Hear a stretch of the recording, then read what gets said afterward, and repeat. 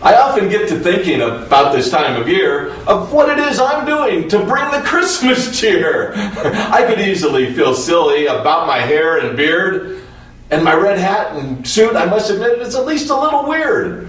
But when I see the twinkle in the eyes of girls and boys, when they tell me of their wishes for games and pets and toys, and when I see the old folks and they smile and remember all the joy that they have had December to December, well, I don't feel weird or silly. I feel a wee bit proud. Ho, ho, ho! Merry Christmas! I say it right out loud. Eyes twinkle and people smile as they turn to hear it, and it's me they see passing on that ageless Christmas spirit.